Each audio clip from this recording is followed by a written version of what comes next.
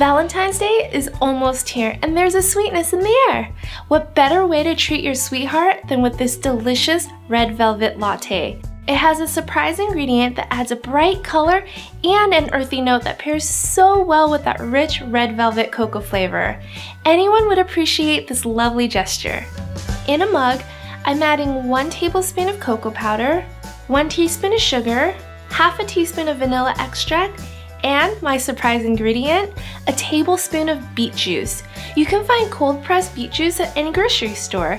I'll mix it well with the spoon until it becomes this nice red paste. Next, I'll grind 2 tablespoons of coffee beans. Then I'll take my Vietnamese coffee filter, put it on top of my mug, add my ground coffee, then fill it up with hot water. I'll let it percolate for a few minutes. Once that's done, I'll add some steamed milk that I heated up in the microwave for about a minute and fill my mug to the top. Finally, I'll top it with some whipped cream and a light touch of heart sprinkles. Love, love. I can really taste that rich cocoa flavor, and no, the beet does not taste weird at all. In fact, it pairs really well with the cocoa and the coffee.